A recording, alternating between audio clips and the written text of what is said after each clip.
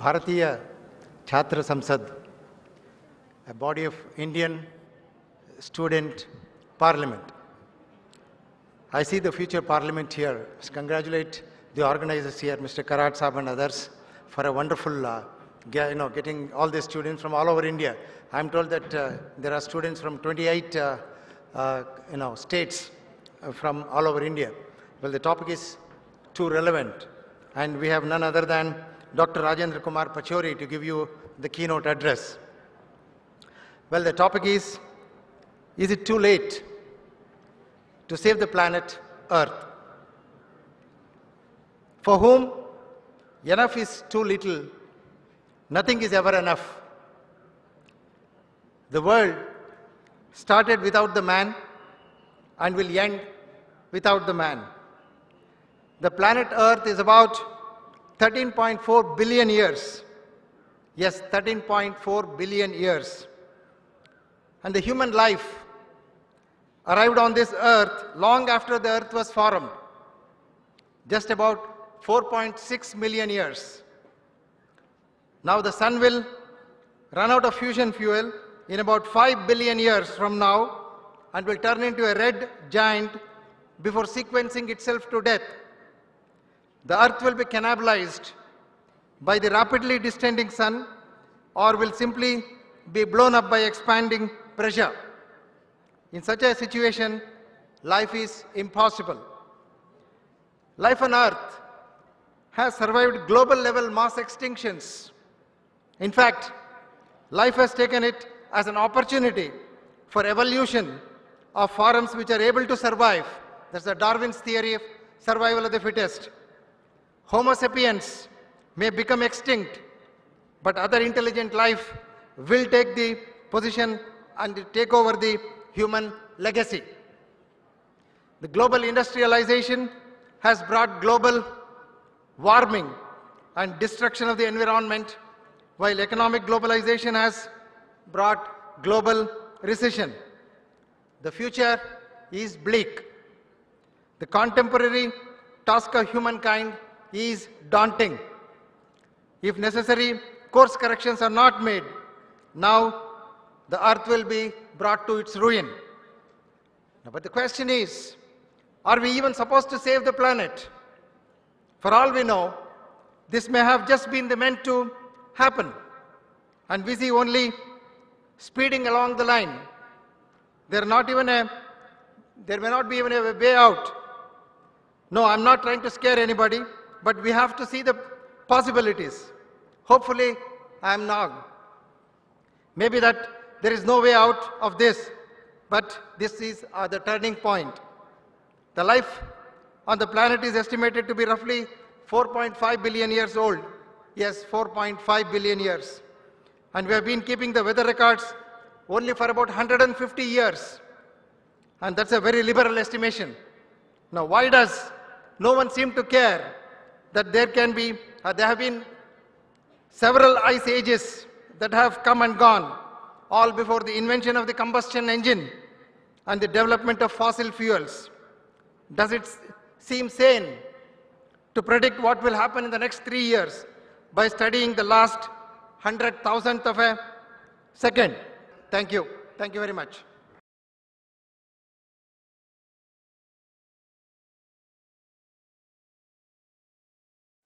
पहले तो मैं बहुत आभारी हूँ राहुल जी का, उन्होंने ये मुझे मौका दिया आप लोग सबसे बात करने का।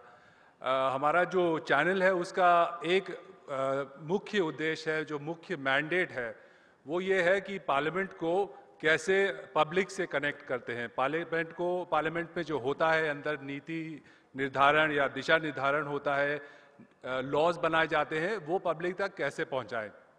और जब ये छात्र संसद की बात हुई, राहुल जी ने आके डिस्कस किया कि पिछले साल पहला छात्र संसद हम ऑर्गेनाइज कर रहे हैं, तो मैं बहुत खुश हुआ, बहुत उत्साहित हुआ इस आइडिया से कि हमारा जो हमेशा एक प्रयास रहता है, हम पार्लियामेंट को लोगों से जोड़े, और यहाँ पे बात हो रही है यूथ को मोबिलाइज करने की, यूथ को पार्लियामेंट लॉ मेकिंग की जो प्रक्रिया है उससे जोड़ने की। और मैं बहुत आभारी हूँ कि आप लोग यहाँ पे आए और आप लोग ने इसमें पार्टिसिपेट किया। बहुत उत्साहित हूँ आप लोग का उत्साह देख के, और धन्यवाद देता हूँ विश्वनाथ कारक जी को और राहुल जी को कि उन्होंने इस प्रोग्राम को ऑर्गेनाइज किया। Thank you.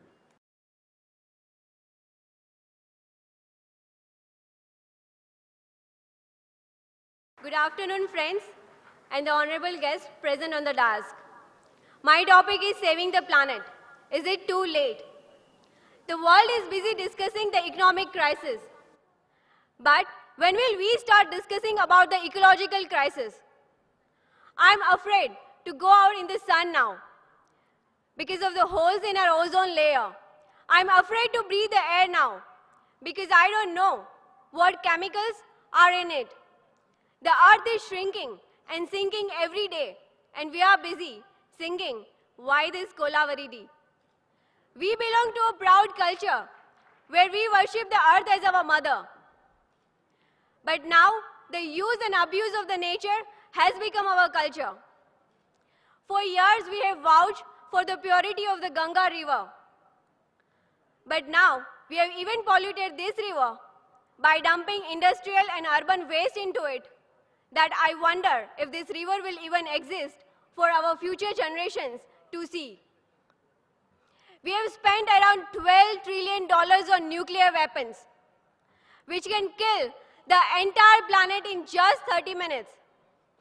If we are not willing to spend trillions on saving the planet the way we have spent on war, killing each other, then we deserve to be vanished forever. The greed of the few rich and wealthy people is killing the planet. They are oppressing the masses, they are manipulating the politicians and the policies, which led to the war of the oil and the environmental pollution.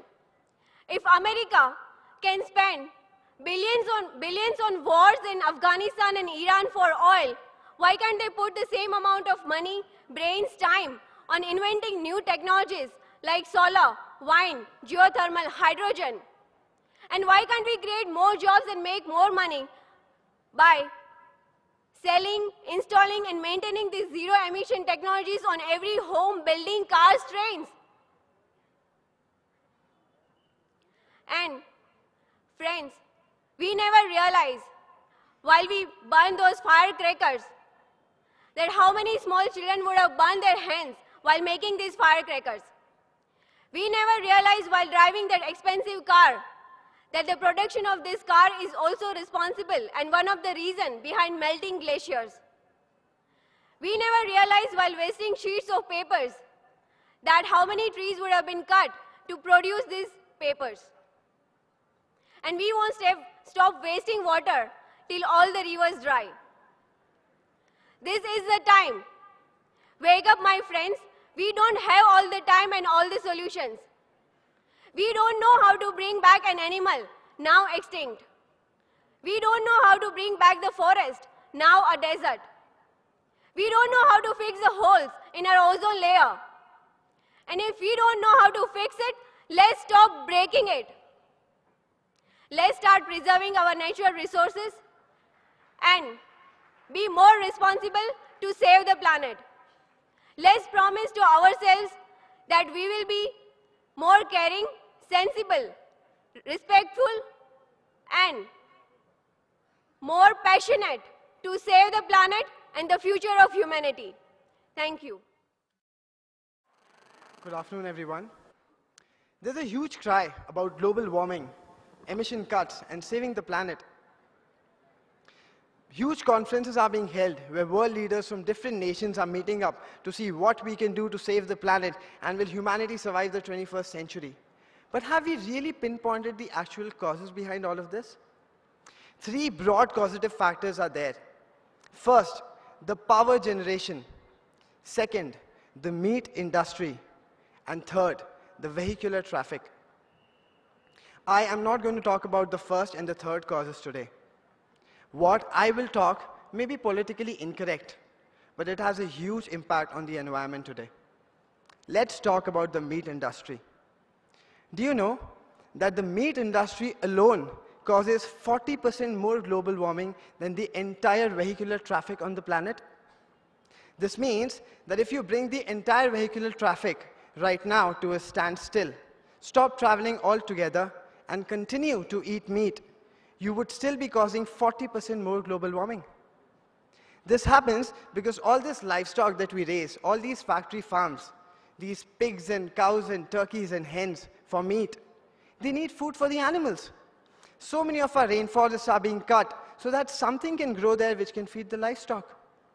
In addition to this, animals like cows and buffaloes, during their burping and releasing of wastes, they release gases like methane, which are potent greenhouse.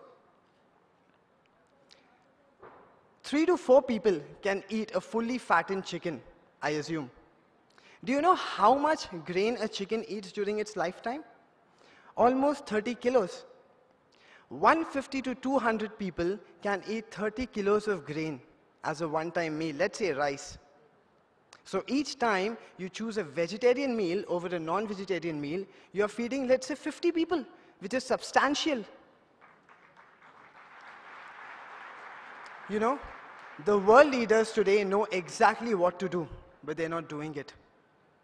Mr. Al Gore, who got the Nobel Peace Prize for Environment along with Mr. Pachauri himself, even in his inconvenient truth, he doesn't mention this factor because probably it is too inconvenient for him as well.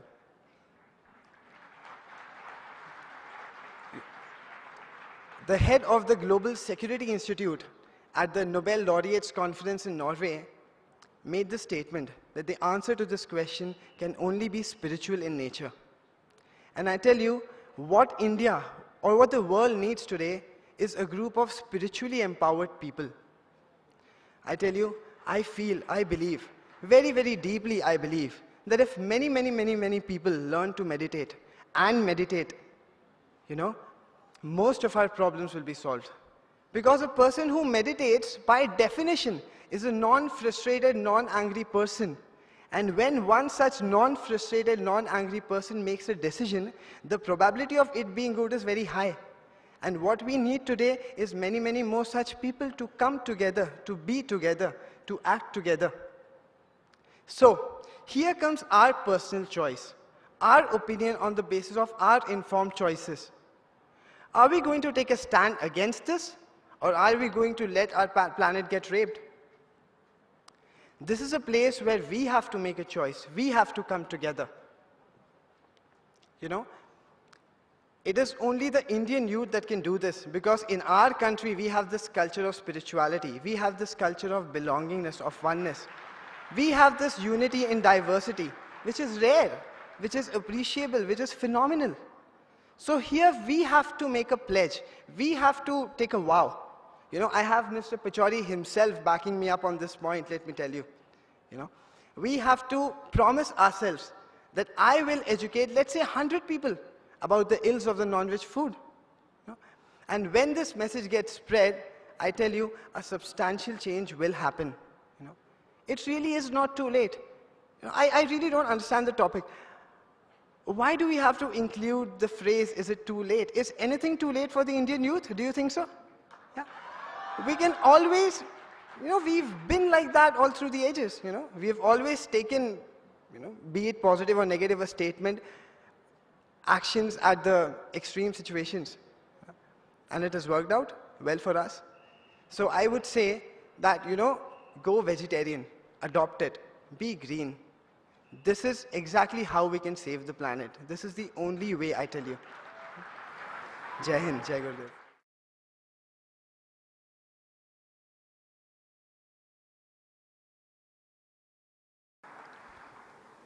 Professor Vishwanath D. Karad, Sri Rahul Karad,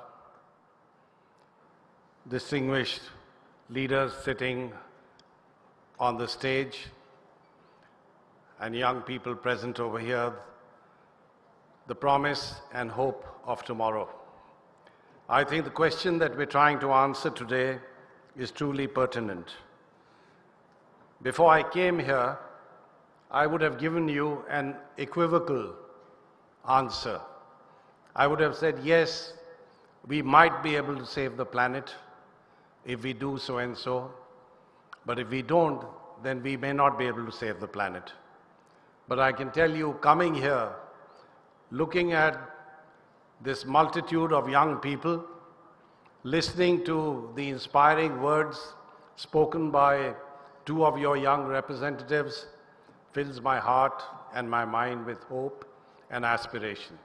So we will and we must save the planet. But how are we going to do it? And as you've heard, it is India that must lead the way. Because as your young colleague mentioned a while ago, we not only have the power of youth in this country. Do remember, there has never been a single society throughout the history of human society when we have had such a large number of young people, full of hope, full of aspirations, and full of values. That's one essential ingredient for bringing about change in the right direction. The second reason, which was also pointed out, is the fact that this is a land of spirituality and the dominance of the spirit. And I think what you need in combination with all this is knowledge. And that's essentially going to be the theme of what I'm going to try and present before you. It was Einstein who said, problems cannot be solved with the level of awareness that created them. Therefore, we need to raise the level of awareness. It's also been said, Professor Vishwanath Karad was telling me a while ago that this will be the century of India. It will be the century of India as it will be the century of knowledge. And divorced of knowledge, it cannot be the century of India. And when we talk of knowledge, we are talking essentially not only about science and technology, we're talking about the arts, we're talking about philosophy, and most importantly, we're talking about spiritual enlightenment. So what is it that we must do to bring about a change in the right direction? Well, let me first deal with the issue of climate change, which is clearly the biggest challenge that we are facing as the human race. Climate change has been caused, as Einstein rightly indicated, not specifically in this case, but in general. It's been caused essentially by a lack of awareness. It's not as though people didn't worry about climate change earlier on. As a matter of fact, there was a well-known Swedish scientist by the name of Arrhenius, who at the end of the 19th century, after solving a large number of equations manually, came up with the finding that if we are going to use more and more coal, if we are going to produce more and more carbon dioxide through combustion, we are obviously going to cause a serious problem in terms of affecting the climate of this planet. Well, he wasn't listened to. Several others after him weren't listened to. And it was only towards the end of the 20th century that several voices of enlightened persons, of scientists, and some leading thinkers and leaders, even of political parties, started raising the fear that perhaps human actions are affecting the climate of this planet. And that's when the Intergovernmental Panel on Climate Change was established, way back in 1988. And it was charged with the responsibility of carrying out a comprehensive assessment of climate change so that the world could be informed about the scientific realities associated with climate change. And we have been in existence now, this body has been in existence for 21 years. And I want to highlight for you, I'm sorry, my maths is a little wrong. We're in 2012 now. So we've been in existence since 1988, and we were set up towards the end of 1988. What I want to say is that this represents an example of how science can be mingled with public policy, which is not without its hazards, which is not without all kinds of hurdles that come in the way, because you must remember, there are those who would resist change. There are those who would be inconvenienced by change. And therefore, as has been the case throughout the history of knowledge, whenever something new comes up by way of knowledge, by way of scientific information, there's a small section of society that will question it, some for very genuine reasons. And science must welcome that, because science can only thrive, science can only grow if it is questioned. If you take it as accepted without questioning, then I think it becomes blind faith. It doesn't represent the acceptance of human beliefs. But there are, of course, those who would oppose knowledge because it is inconvenient to them, because they feel that it challenges the status quo and it challenges the benefits that people would get as a result of continuation with status quo. Now, I just want to inform you, since all of you are here, that we really need to start a major movement all over the world which has to be driven by knowledge and acceptance of knowledge. Now, in the case of the IPCC, I can tell you, we mobilized the best scientists from all over the world. One of them is here, Professor Madhav Gadgil. He has contributed enormously to the work of the Intergovernmental Panel on Climate Change. And I want to tell you, these are scientists who are devoting their time without payment from the IPCC. It is a labor of love, it is a sense of pride, it is a sense of contributing to the future of humanity which drives them. And we work together. We work over several years to produce a report. And at each stage of the production of a draft, it is subjected to peer review by expert reviewers. These expert reviewers give us a set of comments. We post these on the website. The authors decide which comment is to be accepted and which one is not to be accepted. But the ones that are not accepted, you have to give reasons why it's not accepted. I'm mentioning all this only because there has been a substantial amount of disinformation to say that the IPCC functions inside some kind of a closed room. But you have the best scientists in the world. Do you think they would be motivated to do something which is biased, which is not objective, which is not rooted in the truth and in the scientific reality? I also want to mention that, when we choose scientists for the IPCC, we write to all the governments of the world and they send us the CVs with the list of publications, the research track record of each of the scientists, and then we choose them. For the 5th assessment report, which is currently in hand, we had over 3,000 nominations. And it's very difficult to choose from these 3,000. However, we selected 831, and they are working together. By 2014, we would have completed the 5th assessment report. Now, I've mentioned all this because I want you to know about some of the major findings of the work of the IPCC. And why is it that all of you, to secure the future that you're going to face, your children are going to face, must get involved in doing something about this major challenge? Well, we firstly said in the 4th assessment report that warming of the climate system is unequivocal. When we use the word unequivocal, it means that there is no basis at all for questioning this. And what we have stated is on the basis of actual records.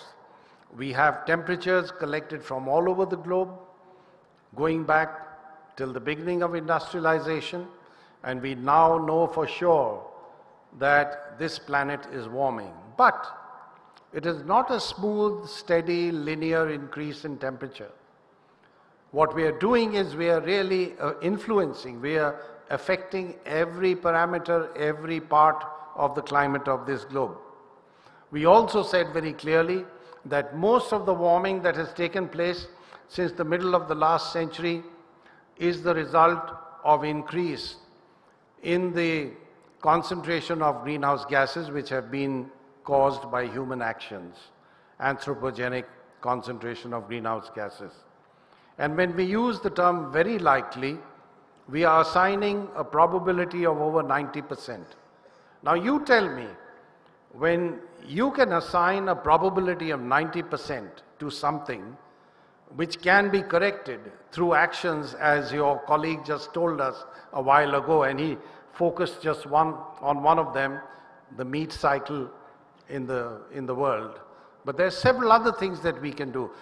Given the fact that it's a 90% probability or more, should we not be taking action? And another reason why we must take action is because the impacts of climate change are now being found to be progressively negative.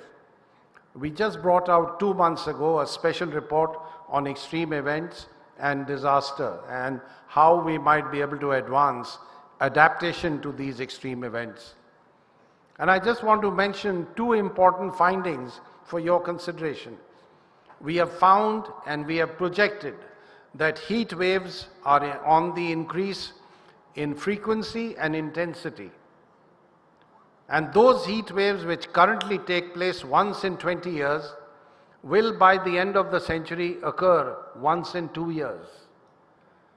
What are we going to do? What are the poor going to do who are exposed to the elements day in and day out, whose work is out in the field?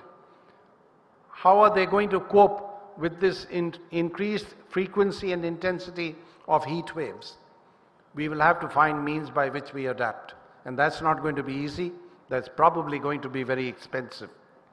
Another major finding is the reality that extreme precipitation events are on the increase. What does that mean? Well, what it means is that you will get large quantities of precipitation. It could be snow, it could be rainfall in a very short period of time. I was watching television this morning and they said that in Alaska, they have had more snowfall in a very short period of time than has been the case throughout the winter in previous years. You know very well, in the city of Mumbai in 2005, we had a massive cloudburst which not only paralyzed the city, but it took away a lot of lives, it damaged a lot of infrastructure and buildings.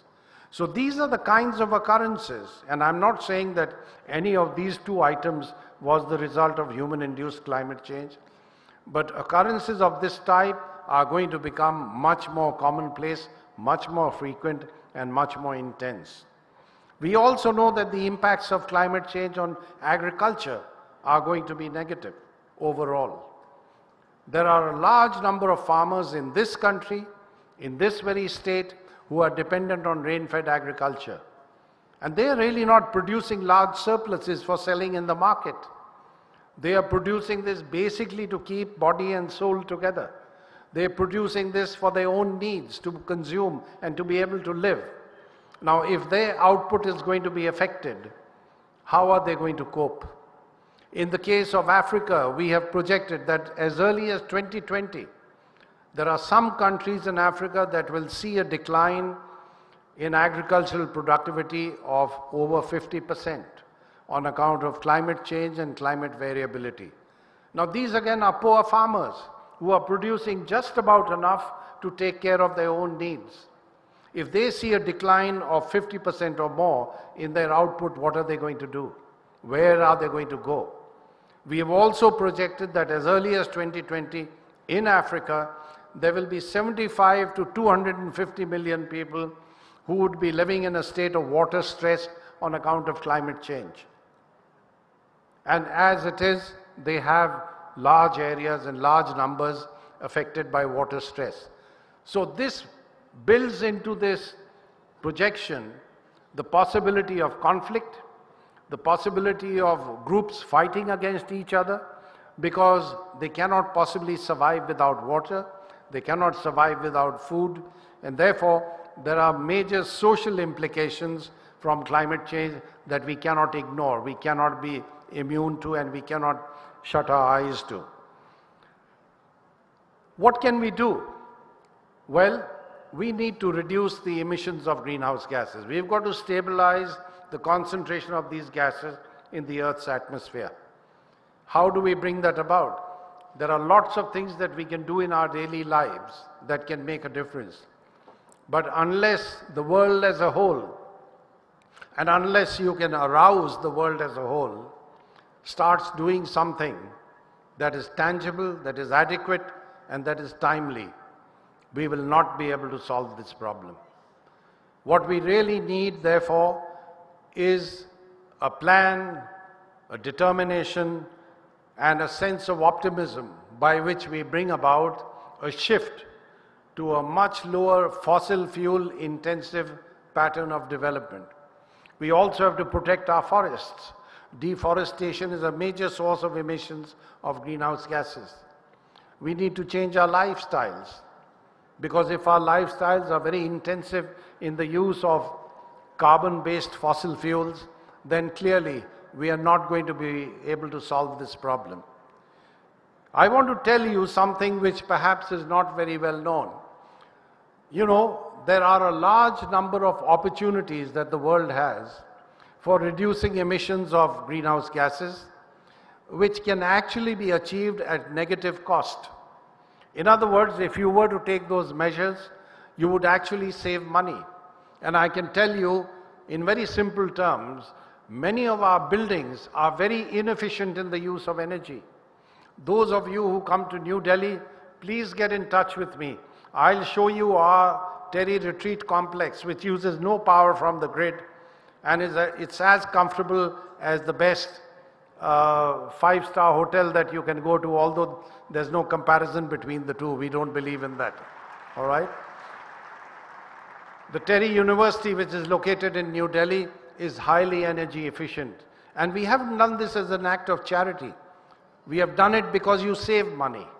And therefore, there are these win-win opportunities. There are means by which we can easily implement negative cost measures that will save money in terms of whoever is responsible for these measures.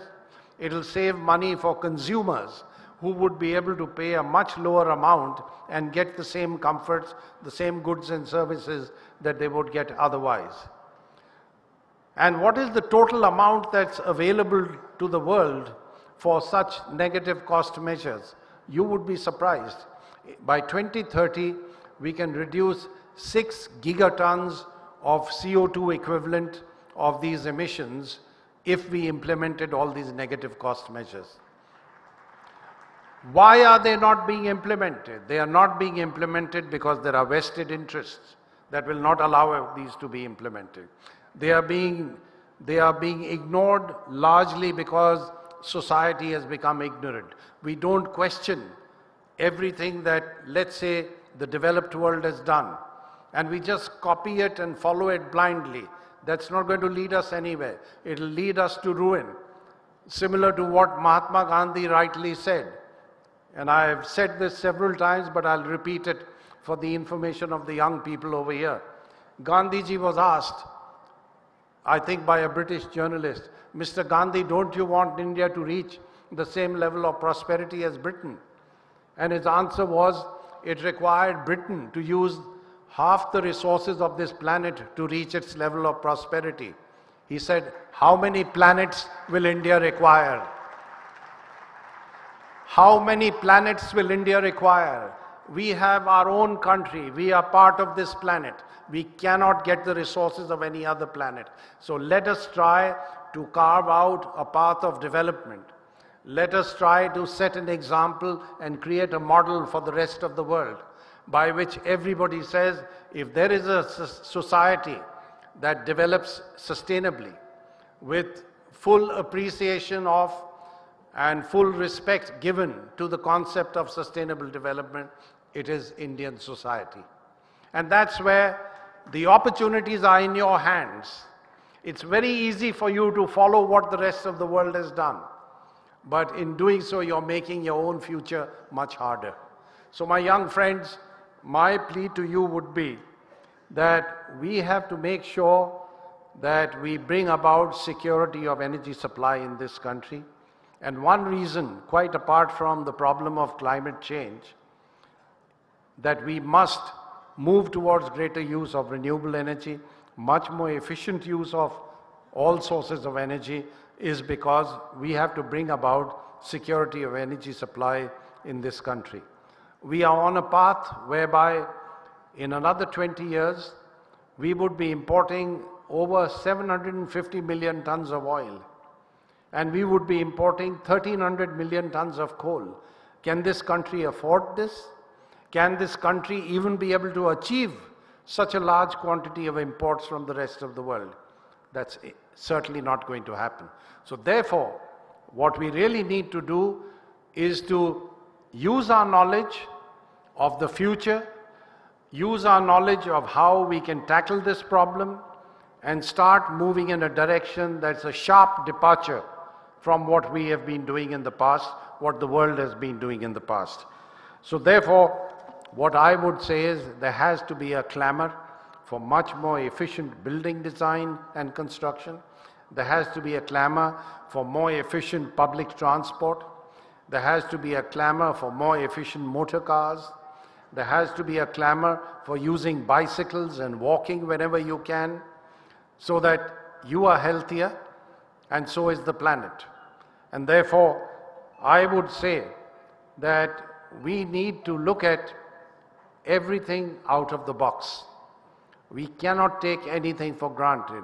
You have the power of youth, you have the intellectual capability to start looking at development in its very essence. What is the purpose of development? The purpose is to bring about an improvement of the human condition.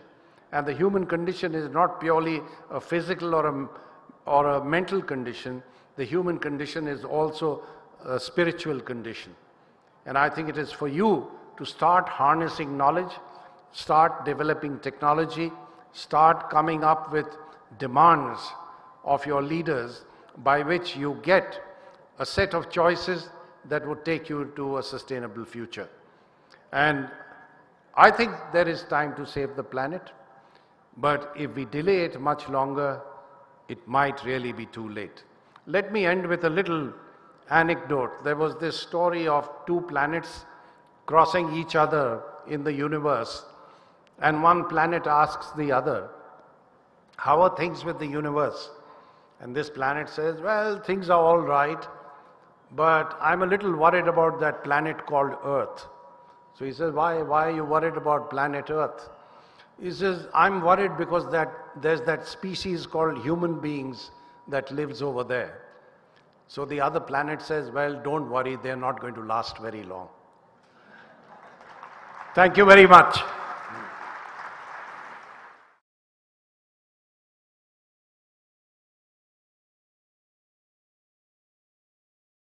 Good afternoon, sir. We are studying environmental science from our school days, but it was only for getting the grades. Neither the students or teachers took it seriously, and the students don't get aware about the problems related to environment. So can there be compulsory project at university levels which will increase the participation of students, and can we make compulsory tree plantation mandate? Well, let me say, I think compulsion doesn't really work in the long run. I would say the students have to take voluntary action. My submission and my advice would be for you to band together, get together, and say, we are going to do something. And if you start doing something, I can assure you it'll snowball. You can do that in your schools, in your institutions, in your colleges. You can also do it in the localities where you live. And I can tell you that'll be a far more powerful effect than making anything compulsory or using any kind of force or coercion. कि जैसे इंसान बिना प्रकृति को ध्यान में रखे विकास किया जा रहा है अंधाधुंध। सर, अगर इसी तरह विकास करते रहें, जैसे मैं ज्योग्राफी के स्टूडेंट होने के नाते सर इतना सोच सकता हूं कि ये जो पहाड़ियां आजकल दिख रही हैं, ये जितने कंक्रीटाइजेशन हुए हैं शहरों के सर, यहाँ पे जरूर कुछ समय पहले 10 साल पहले 20 साल पहले कुछ पेड़ पौधे रहे होंगे। इतना सर पृथ्वी को बिना सोचे समझे रिसोर्सेज का इतना दोहन किया जा रहा है, कंक्रीटाइजेशन किया जा रहा है। सर, हमारी अभी डेवलपमेंट की सबसे बड़ी आवश्यकता है एनर्जी, जिसको पूरा करने के लिए सर एटॉमिक का बहुत ज़्यादा यूज किया जा रहा है। अगर एटॉमिक एनर्जी का हम यूज कर रहे हैं तो इसका वेस्ट हम सर धरती के किस कोने फेंके कि धरती माँ बची रहे। ये जो आपने प्रश्न उठाया बहुत अच्छा प्रश्न है। तो मैं आपसे ये कहूँगा कि सबसे पहले तो हमें विकास का अर्थ जो है वो समझना चाहिए। विकास का अर्थ केवल यही नहीं है कि आप ज़्यादा से ज़्यादा खपत करते जाएं, consumption and production of more and more goods and services, वो विकास नहीं है। विकास का अर्थ जो है वो आपको निकालना होगा। और मैं आपके साथ सहमत हूँ कि अब जैसे परमाणु ऊर्जा है, हम अगर उसको लागू करना चाहते हैं, उसमें परियोजनाएं बनाना चाहते हैं, तो हमें उसके जो रिस्क हैं, जो उससे खतरे हो सकते हैं, उनके ऊपर पूरा संतोष होना चाहिए कि हम इसको संभाल पाएंगे। यदि किसी समाज में कमी है कि वो संभाल नहीं पाए, तो उसको परमाणु ऊर्जा का इस्तेमाल नहीं करना चाहिए। और जो आप कह रहे हैं कि जितनी पहाड़ हैं वो नष्ट हो रहे हैं, जगह जगह जो पेड़ हैं वो कट रहे हैं, जो जंगल है उसमें वाइल्ड लाइफ खत्म हो रही है, इससे मुझे गांधी जी की एक बात याद आती है। उनसे पूछा गया कि Gandhi ji, what do you think of wild life in this country? His answer was, wild life is declining in the jungles but it's growing in the cities.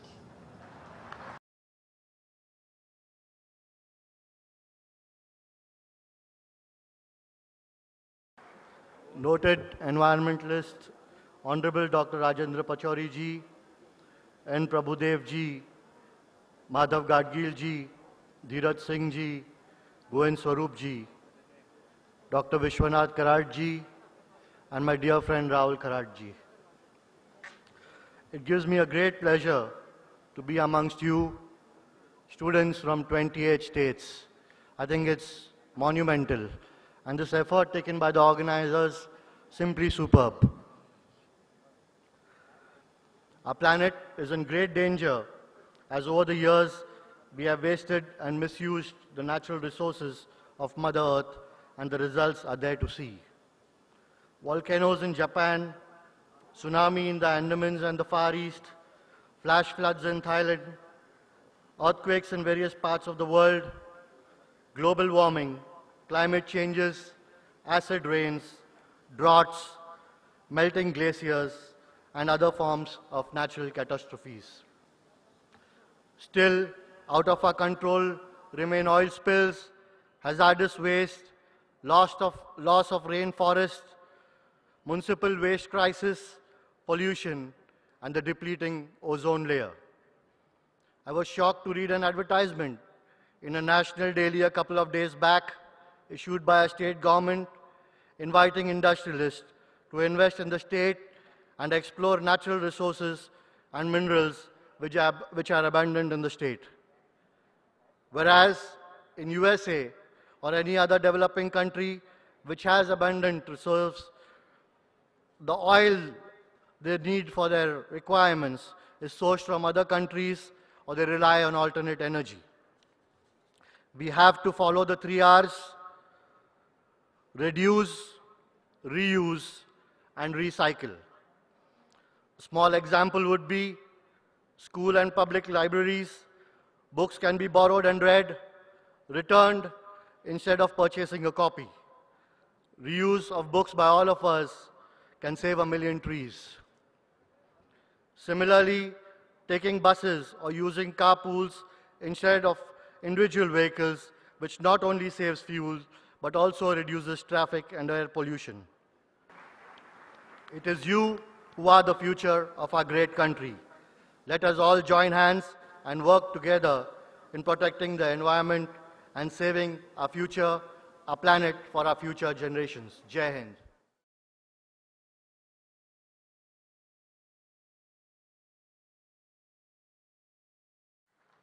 First of all, I thank every one of you for this opportunity. And I'm so happy that MIT has arranged this wonderful summit for future political leaders. We are at an important fork in the history of India. Never before in the last 300 years did we get much respect from the outside world, nor was there much expectation about us in the outside world. This is the first time that the world expects us to do well, to lead the global economy, and to lead the recovery. I see tremendous confidence amongst youngsters wherever I go. I must admit that I did not have that level of confidence when I was your age.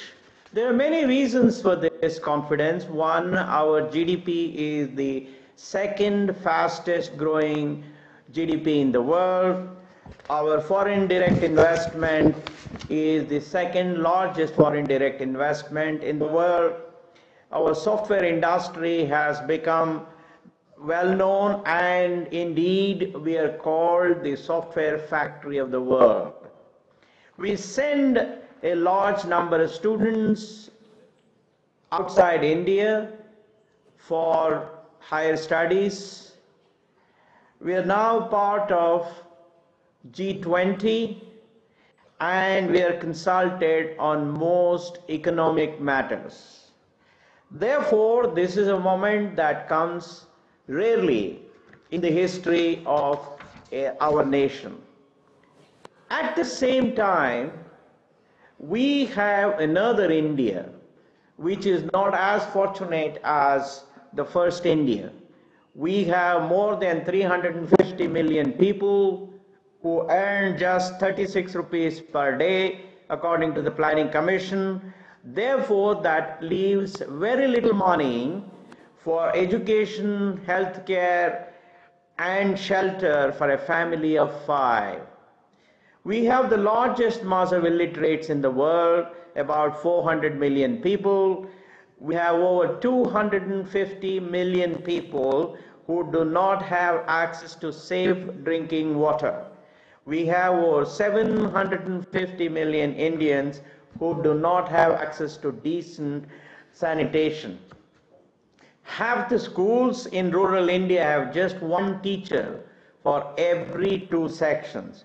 We are considered low on productivity, in governance, in transparency, and in competitiveness. The need of the day, therefore, is to bring excellence, efficiency, equity, and most importantly, execution focus to our policies.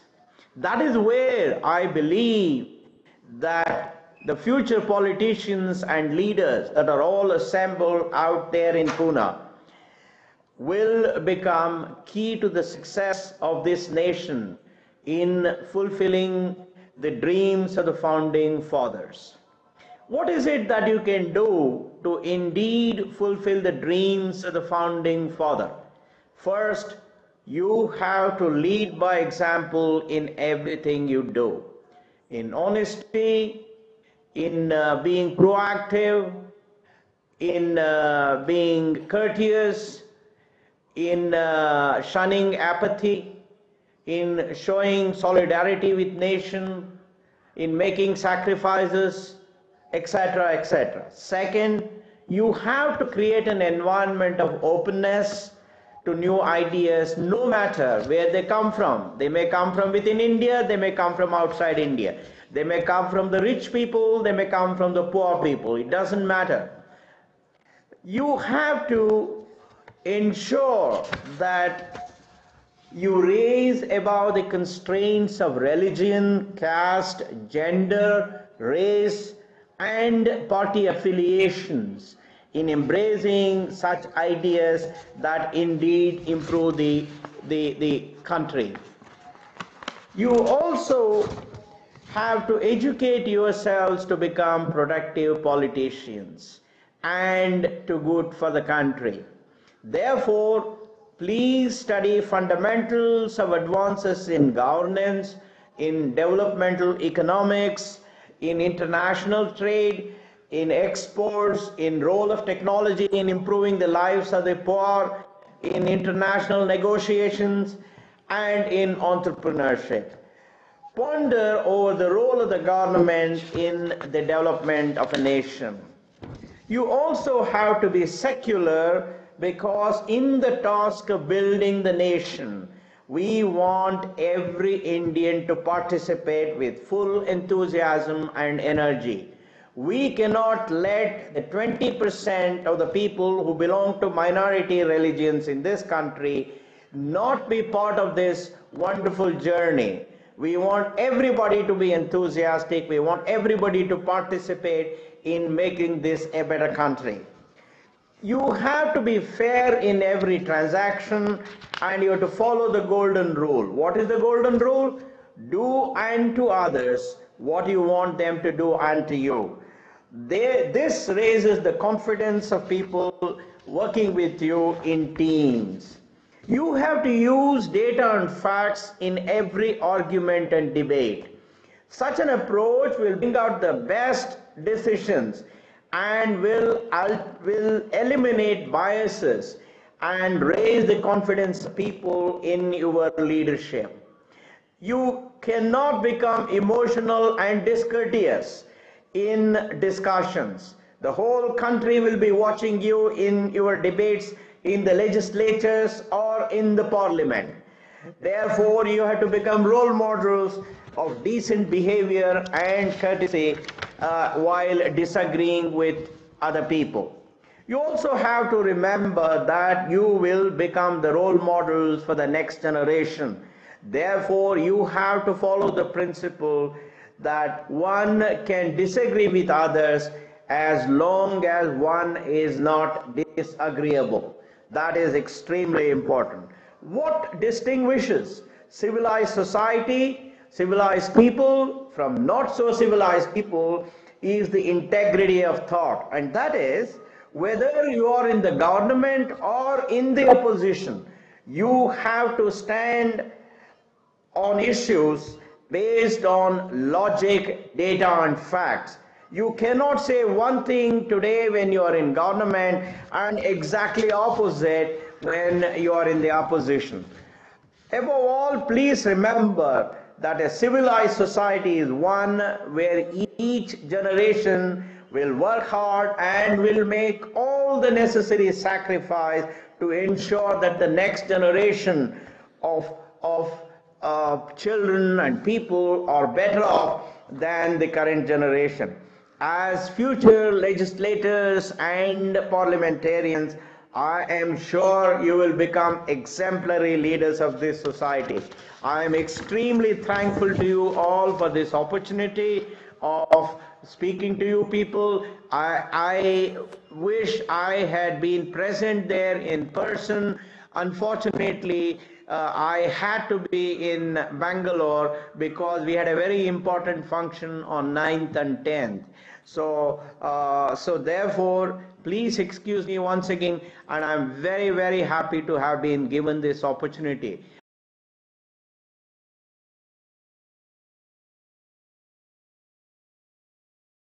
Saving the planet, is it too late? We, the student leaders assembled here in the 2nd Bharatiya Chhatra Sansad, hereby resolve and appeal to the government to formulate suitable rules and regulations so that the biodiversity-rich regions and fragile ecological regions do not fall under the ambit of land acquisition.